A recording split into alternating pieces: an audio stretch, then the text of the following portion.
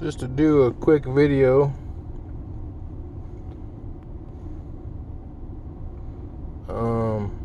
on the Stereo 5000 mag mount antenna. I've been running this for about a year and a half now. But I want to show you what happens when you hook a meter up. Your radio can read a little bit differently than what an external meter will read. So I've already calibrated, and it's set on SWR.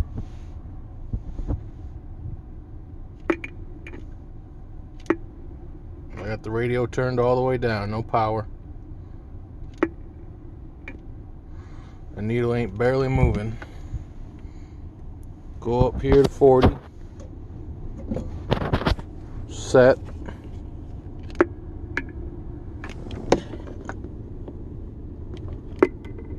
Back it down just to set. Back to SWR.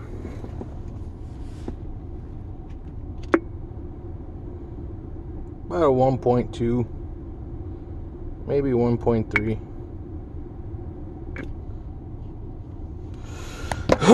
But the radio, now that the meter's hooked up, is showing a little differently now with the meter out. It's pretty much dead nuts. It pretty much reads exactly the same with the meter not in line, not hooked up. See, we're showing a 1.5. Channel 1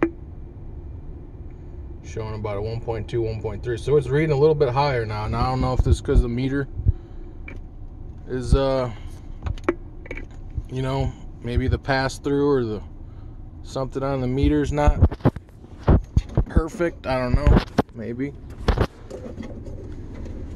But I got good jumpers.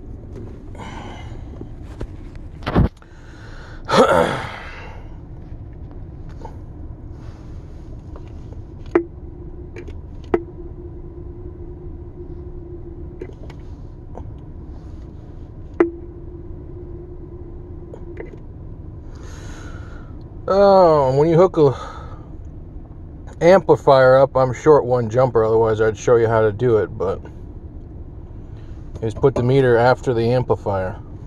So radio into the meter, or into the radio into the amplifier, amplifier into the meter. For the newbies. And you'll notice here, for all the guys that are going to be like, you're running that striker radio into that little 203.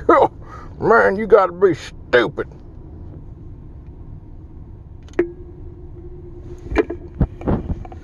Two and a half watts. Hello, radio. Hello. Swinging about 15 on dozy. Hello. It's exactly what that little amplifier needs.